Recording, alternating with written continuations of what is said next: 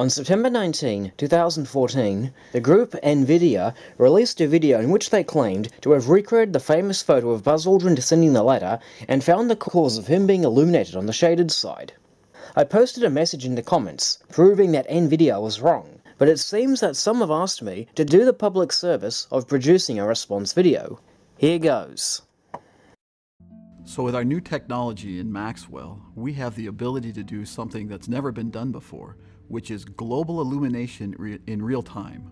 What that means is I can actually simulate the bouncing of light off of multiple surfaces and lighting other objects. With that technology, we looked for what's the opportunity to show this off. And there's this very famous photograph of Buzz Aldrin as he was descending the ladder of the lunar module when they landed on the moon.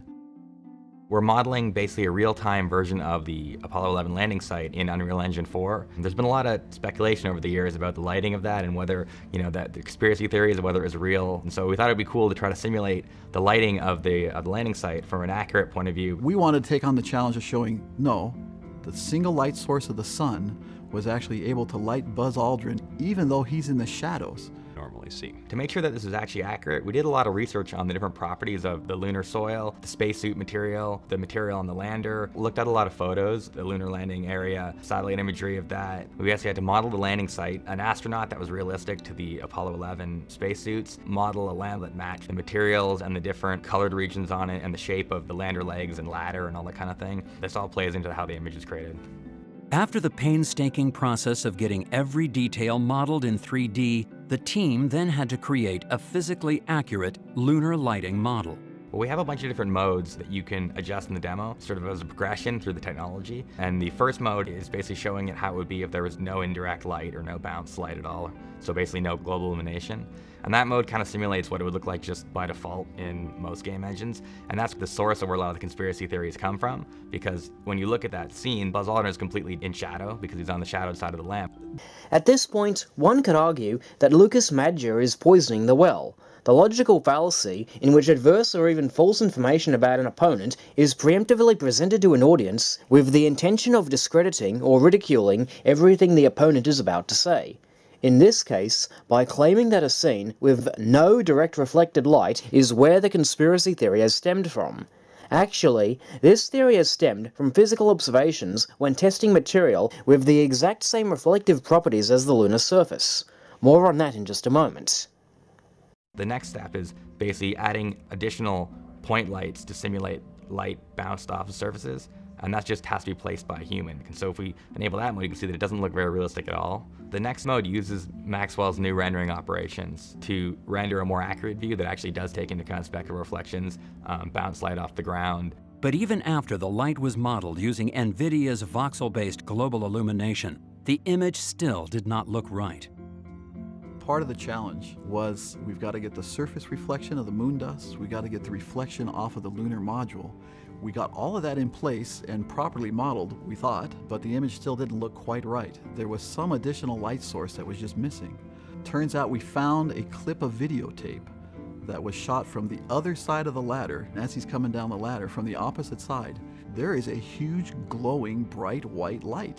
And as we analyzed that video a little more, we realized it's Neil Armstrong himself.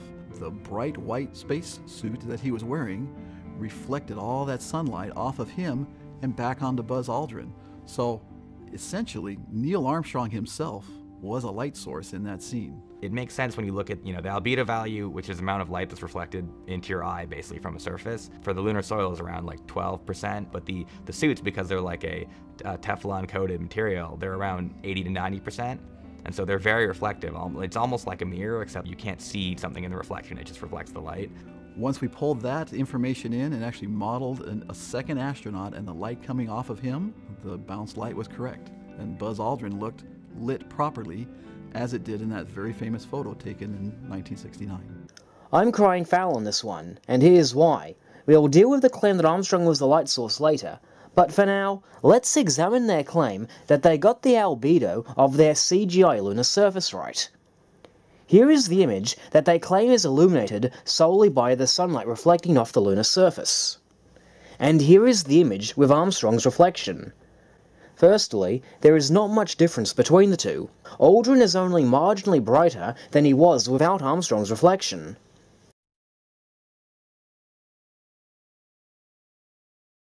And look how bright he is, far greater than it would have been on a surface with an albedo between 7 and 12%. Here are 5 examples of what it would actually look like. In 2009, I conducted my experiment on an asphalt road using the sun as my light source. The albedo of asphalt falls within the same albedo as the moon, making this surface material perfect for mimicking the reflective properties of the moon. To shield the subject from the natural fill light provided by our blue sky, I put a black box over the subject so the only fill light would be from the sunlit road. With the sunlit asphalt correctly exposed, the shadowed side of the LEM and the astronaut standing in the shadow were both in darkness. Correctly exposing the shaded side requires opening the aperture up to the point that the sunlit asphalt is just a wash of bright light. The Apollo 11 photograph shows both the sunlit terrain and the shaded sides correctly exposed simultaneously. Some have argued that the reflected light was blocked by my box. I beg to differ, but before I had the opportunity to redo the experiment with a larger box, a couple of Russian cinematographers redid the Mythbusters experiment and arrived at the same results as I. Unlike Mythbusters, Yuri Elkov and Leonid Konovalov actually used material with an albedo of 7%, which is within the same range as the moon's reflectivity. The resulting image shows a much darker astronaut. Additionally, in 2001, Ian Goddard published a website in which he attempted to prove that Apollo was real by recreating certain photographs using paper, a lamp, and models. But in actuality, his photos prove the exact opposite. In this photo, Goddard attempts to recreate the Charlie Duke photo on the left, first using white paper as his surface, and then using black paper. The former reveals the shaded area of the astronaut illuminated by the reflected light. The latter does not. Goddard attempted to cite this as evidence for Apollo. He was apparently not aware that the image on the right is a more accurate demonstration. Black paper has an albedo between 4 and 7%, while white paper has an albedo between 40 and 87%. So the paper in the center image is obviously reflecting about 10 times more light than the moon could possibly reflect. More recently, the Chinese have released photos from their own U2 rover. Some members of the pro-NASA side have been citing these photos as evidence for Apollo. I can't imagine why, because they prove just the opposite. In this photo taken by U2, the sunlit portion of the lunar surface is correctly exposed, while the shaded side of the Chang'e 3 spacecraft is in darkness. In order to reveal the detail on the shaded side of the Chang'e 3 lander, U2 had to overexpose the lunar surface to the point that the detail was completely or mostly erased.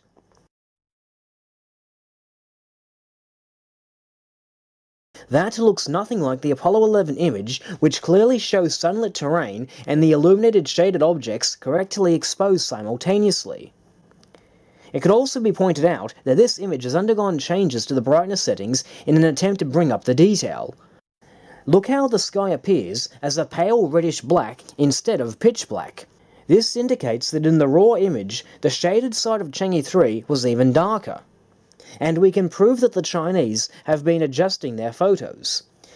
In later releases of other photos from Chang'e 3, the contrast and brightness settings were altered to reveal what was previously obscured by shadow. In this example, the effect didn't come out so good. You can tell from the pale lunar sky and pale shadows that the contrast and brightness of the image has been doctored.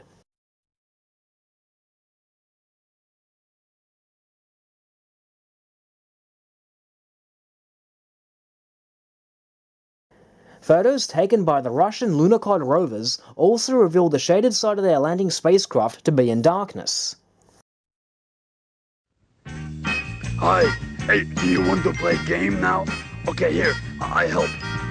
One of these things is not like the other things. One of these things just doesn't belong. Can you guess which thing is not like the other thing? Before I finish my song. Now look closely. Look. Now something here, one of these things does not belong. In summary, we have 5 different photographs taken on a terrain with the same albedo as the moon. or in 2 cases with the actual lunar surface. And they all demonstrate that the moon's albedo was too low to offer sufficient fill light, and thus the shaded side is black. Yet the Nvidia image shows a much brighter figure. What happened? Why did they not get the same effect? Especially considering that the shaded sides of the Chang'e 3 and Lunar 17 spacecrafts were in darkness. It would appear that Nvidia have either carelessly or deceptively set the albedo of their CGI lunar surface to be much higher than 12%.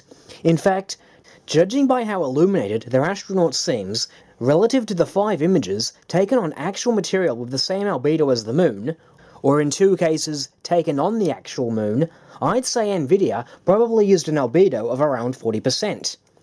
As for Neil Armstrong's spacesuit providing most of the fill light, afraid not. As I said before, in Nvidia's image taken with Armstrong, the shaded areas are only marginally brighter than without him. The only real change is a faint partial illumination on the lower panels of the descent stage.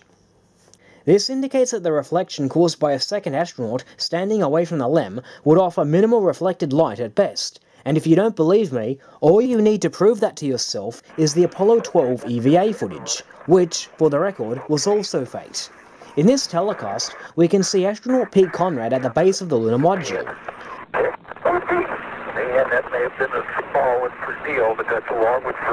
The image in the top right corner of the screen is the corresponding 16mm film. The best examples I've seen of Conrad's spacesuit offering fill light seem to be when he's standing in sunlight at the bottom of the ladder, or when he's standing close to the maser. I don't think in too far.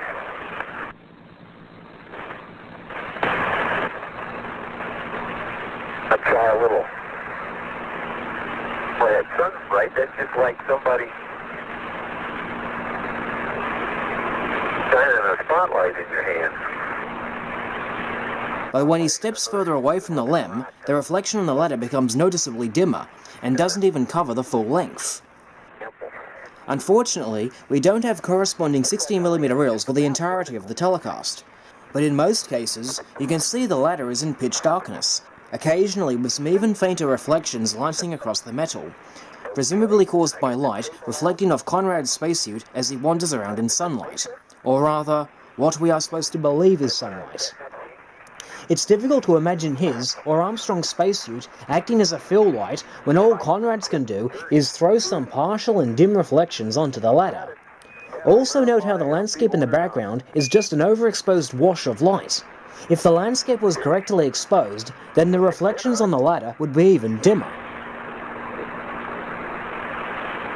It's still on.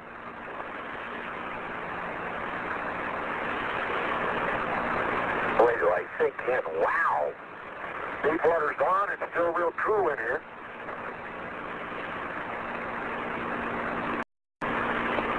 Al, diverter valve to minimum. Some opponents have claimed that this Apollo 12 footage is a bad example, because I am comparing TV with film. Strange that they did not make that ad hoc objection when Jay Windley and Zigzag Productions did the exact same thing in their experiment. As you can see, there is only one light source in this entire picture, and it's behind us. According to the conspiracy theorists, this side of the astronaut should be in total shadow. But it isn't. What's happening? The light from the ground around us is being reflected back up toward the astronaut, and it's illuminating this portion of him. Other opponents have claimed that my experiment was invalid, because I did not use a second astronaut to act as Armstrong. Funny that I didn't hear them make this objection when Mythbusters did their deceptive experiment. But as shown by the Apollo 12 footage, there was no need to include a second astronaut because it would have offered minimal effect at best. Now, I can't speak for Elkov and Konovalov because I was not involved in their experiment. But while they did not include a second astronaut in their experiment, what they did do, however, was put on a white jacket, like the one Jamie Hyman was wearing, and stand behind the LEM. Only then did their figure resemble the Aldrin photo. А теперь, как Адам в «Разрушителях мифов», я надену белые одежды и подойду, стану рядом с лунным модулем. Ну, конечно, изменилось. Смотрите, какое отражение мощное со стороны камеры. Отойду теперь. Вот сейчас исчезло. Вот сейчас опять появилась.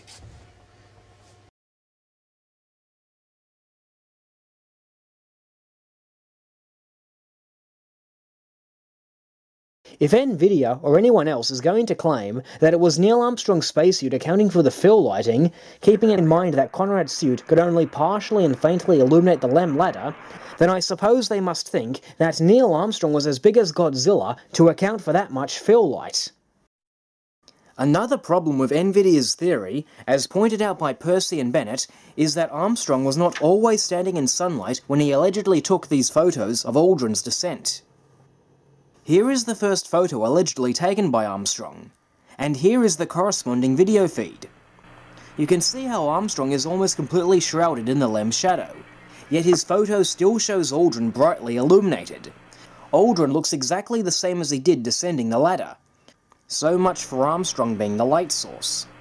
I'll try to watch your bliss from underneath here. But the bottom line is, in Nvidia's CGI recreation, the shadowed side of Aldrin is only partially brighter with Armstrong than it was without. This, coupled with the Apollo 12 footage, indicates that the fill lighting effect of a second astronaut would have been minuscule at best. And when pitched against actual photographs taken on a terrain with 7 to 12% albedo, it becomes clear that the albedo settings in Nvidia's program are not what they claim they are. Hell, the marginal difference in brightness between the two photos should be more than enough to indicate that their albedo settings are off. If they are going to insist that a second astronaut accounted for most of the fill light, then surely you must expect something much brighter than this, considering the vastly different albedos of the spacesuit and lunar regolith, 80 to 90% for the former versus 7 to 12% for the latter. I challenge Nvidia to show their 130,000 plus subscribers just what settings were used. I also challenge them to recreate this exact experiment in real life, using asphalt so no one can cry foul on their albedo. Put up or shut up.